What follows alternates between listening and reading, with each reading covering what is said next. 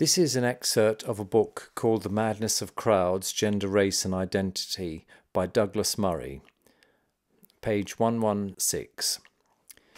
If you tell Google that you would like to see images of black men, the images that come up are all portrait photos of black men.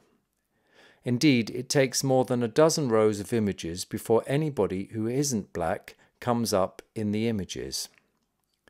By contrast, a search for white men first throws up an image of David Beckham, who is white, but the second is of a black model. From there, every line of 5 images has either 1 or 2 black men in the lineup. Many of the images of white men are of people convicted of crimes, with taglines such as "Beware of the average white man" and "White men are bad." As you begin to go down this rabbit hole, the search results become increasingly absurd. Or at least they are absurd if you are expecting to get what you wanted from your search, though you can very soon work out which directions the misleading goes in. If you search on Google Images for gay couple, you will get row after row of photos of happy gay couples. They are handsome gay people. Search for straight couple, by contrast, and at least 1 to 2 images on each line of 5 images will be of a lesbian couple or a couple of gay men.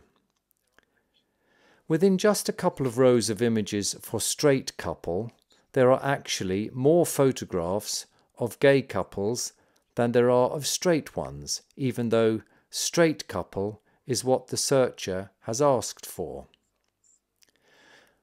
The plural throws up an even odder set of results. The first photo for straight couples is a heterosexual black couple. The second is a lesbian couple with a child, the fourth a black gay couple, and the fifth a lesbian couple. Why just 3 lines down of images requested for straight couples is everyone gay? It gets predictably stranger. For straight white couple, the second photo is a close-up of a knuckle with "hate" written on it. Asking for this in the plural, straight white couples, throws up a range of images so bizarre that it is clear that something is up.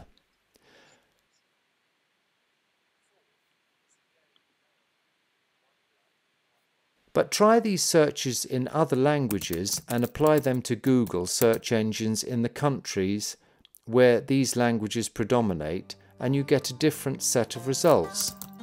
So, for instance, Googling for white men in Turkish just turns up lots of images of little white people or men whose surnames happen to be white.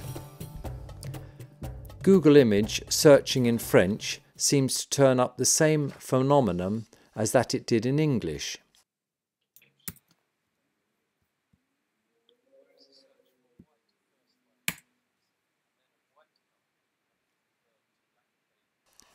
But in general, the further away you go from European languages, the more you get what it is that you ask to see.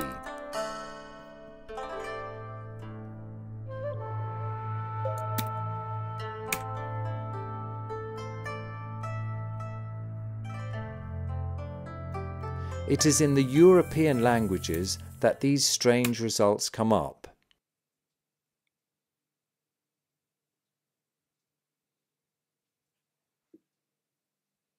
And it is in English that the results are most pointedly, clearly, in your face, just not what you asked for.